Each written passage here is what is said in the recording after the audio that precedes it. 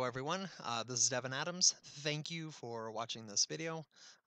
We got done with the Fortinet class not that long ago, and there were several of you that wanted a video about GNS and getting it configured in, in the Fortinet products. So first and foremost, I'd like to apologize for the delay. I was getting this laptop, this brand new laptop, set up, and I thought, what a great opportunity to actually show you an installation from nothing. So that way, there's no magic or smoke and mirrors or anything like that.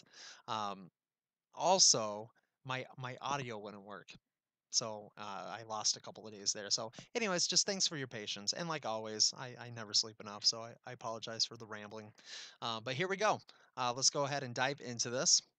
So I just made a real quick PowerPoint presentation to show you guys what GNS3 is and how it works. I wanted to do this because there was some confusion.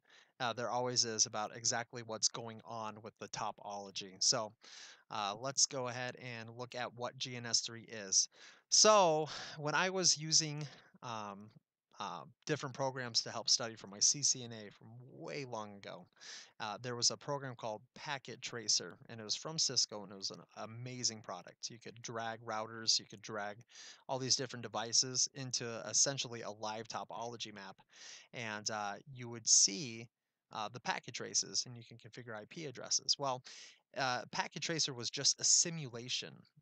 In other words, it was a program that was created to feel like it was the real equipment, but there was actually nothing behind the scenes that was making it work. There was no kind of emulation.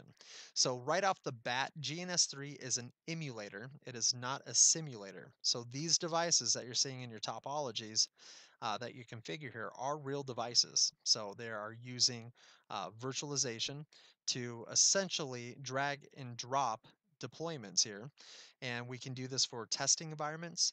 I do this all the time to teach my classes, and it's not just Fortinet. I also do it for my server classes. I also do it for my networking and security classes. So as a testing environment, it's great. All right. Also, any connection here can be sniffed right away with Wireshark. And essentially, it's a playground, right?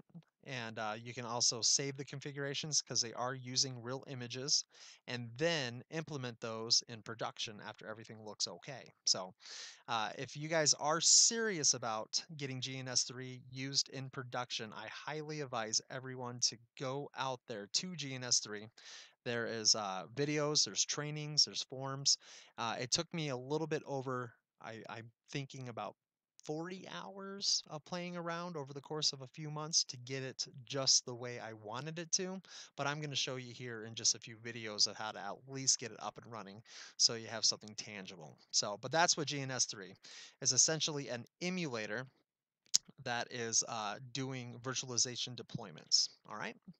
So how this works is GNS3, the client itself, you can have actual servers of GNS3 that are remote, and you can remote into them with several clients. I never dived that deep into it, but the client app itself, you kind of almost look at it as a front end. So a front end is like a top management platform, and what's really happening here, especially if you're running your devices in Windows or Mac OS, they do not have what's known as native KVM hardware acceleration. So what we do here is we have machines that we configure. These machines are images that have been formatted to work with QEMU, which is Quick Emulator. The hypervisor for QEMU is KVM, which is the kernel-based virtualization. So we download the app, we download the GNS3 VM. Specifically, in my case, I used Workstation. It nests the virtualization, so we get hardware acceleration here. And so when I drag and drop a machine, the GNS application itself talks to the server and it spins up the virtual machine using KVM. So you can actually get native support on Linux. In other words, you don't need this middle man here. I have just not taken the time to uh, uh, dive into it that deep. All right. So, but that's how it works. And so when you click on these machines, we are simply just using something like VNC. if it's GUI based, or we're using just command line. So it makes a serial connection back to the device. So it's literally like we're consoled into the device itself. Um, it's pretty slick. It's pretty slick. So, but all we really see once it's configured is the top end and the actual topologies that we create. So all right, so I'm going to get out of the slide here in just a moment and start the real video. But before you begin, some things that you need to take into consideration. So you are doing client-based virtualization. So you're going to need a PC that has quite a bit of RAM and cores on your processor and hard drive space. And that is because we are going to be carving up our system to give to our hypervisor to dish out to GNS3. So I'm pretty stoked because I got an old new laptop, however you say that actually has 32 gigs of RAM and also 8 cores. So no longer do I have to remote into some server. I can carry around my GNS with me. So if you do not have a very powerful system, you can still give it a shot. But I promise you, it's not going to be as good of an experience. All right. Especially the space too. You can fill up a lot of hard drive space doing any kind of virtualization now. Thankfully, KVM deployment does do based images, so multiple deployments are just differentiated from that based image. So it does a pretty good job keeping things small, but it can still fill up pretty fast. All right, guys. Now for our client software, we need a host operating system.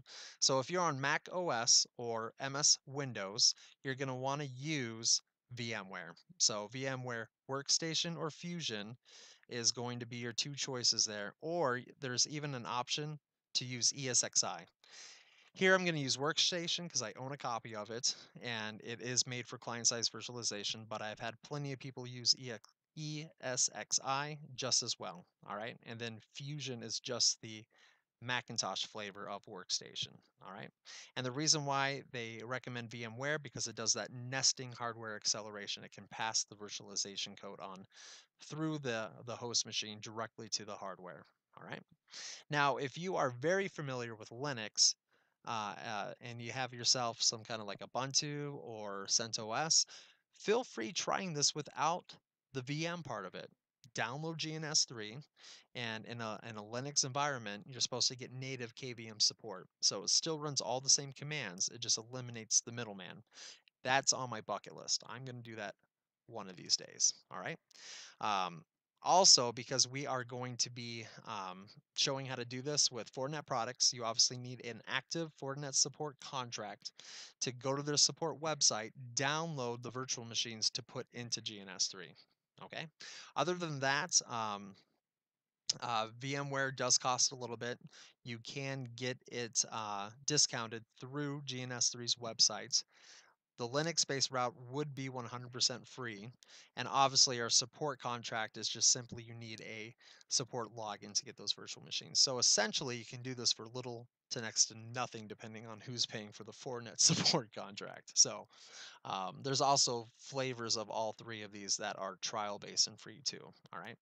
And lastly, just have some patience. So I know that it can get a little bit frustrating doing a lot of this mumbo jumbo stuff at first, but it starts clicking, and I promise you'll get through it and you'll have a pretty neat tool to better yourself as a technician. So, all right, guys, that is it for my little quick introduction. I mentioned in an email not that long ago that I would be doing this in segments. So I am teaching full time, so I do these after or before class, so it's either dead early or dead late. So that's the end of the first one. So the next video is going to be me jumping right into getting GNS3 and getting it working with VMware. So I'll see you guys then. Thanks.